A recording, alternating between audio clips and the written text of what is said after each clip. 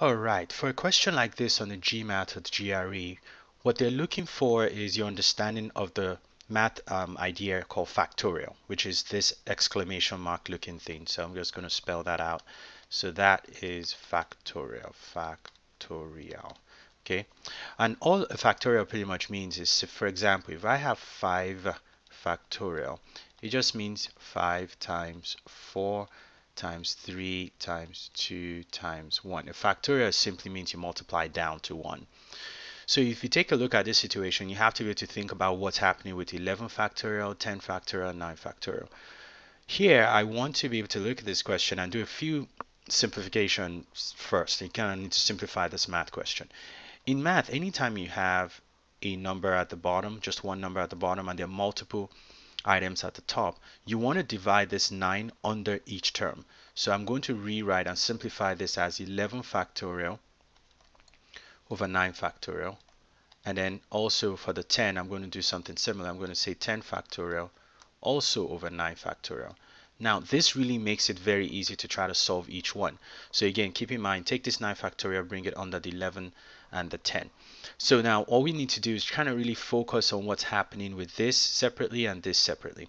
So if I think about this for a minute here, keep in mind that 11 factorial pretty much means 11 times 10 times 9 times 8. Now, on the test like the GMAT and GRE, they don't expect you to actually really multiply 11 all the way down to 1.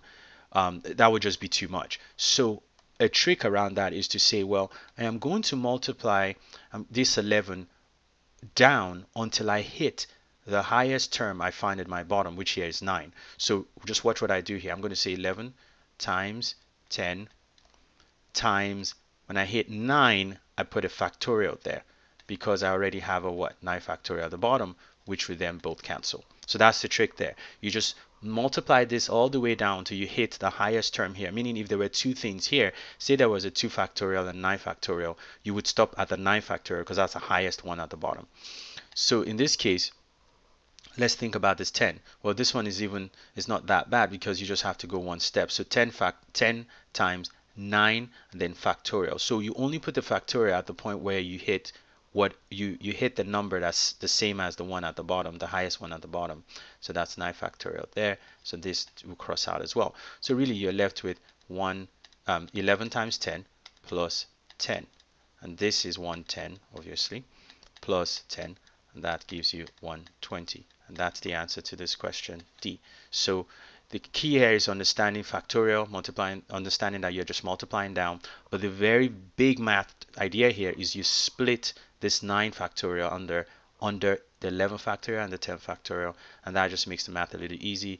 Multiply down here until you hit the highest term that you find at the bottom. So you're going to say 11, 10, all the way to 9 because there's 9 here. If this was 7, we'll go all the way down to 7 factorial and they will cancel. So go to the highest one you can find at the bottom, cross that out, and then you multiply the rest of them, which is just 11 times 10. This is 10, add it up, you get 120. Thank you.